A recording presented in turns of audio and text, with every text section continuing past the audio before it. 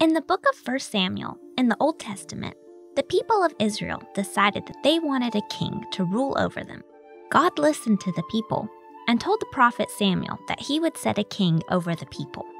Samuel told them to gather together before the Lord, and he organized them all by tribes so that God could choose who would be the new king. When all the tribes came forward, God chose the tribe of Benjamin. Then Samuel had the tribe of Benjamin come forward, and God chose the Matrite family. Finally, God chose a man named Saul to be king over Israel.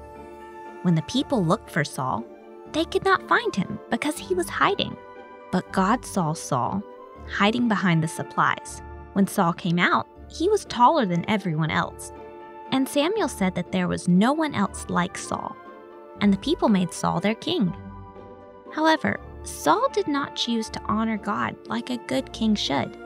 Instead, Saul cared more about himself. He did not love God with his whole heart. A few years after Saul became king, the Philistine army came to attack the Israelites. Saul was very afraid, and so was his army. The prophet Samuel told King Saul not to worry, but to trust God. He also told Saul not to do anything until Samuel arrived at the camp. But Saul looked at the Philistine army and was afraid. Instead of trusting God, Saul sacrificed all the burnt offerings that Samuel was supposed to sacrifice. Saul disobeyed and sinned against God. When Samuel arrived at the camp and saw what Saul had done, he told the king that he had not kept God's commands and that Saul had acted wickedly. Because of Saul's sin, Samuel told Saul that God would take away the kingship from his family.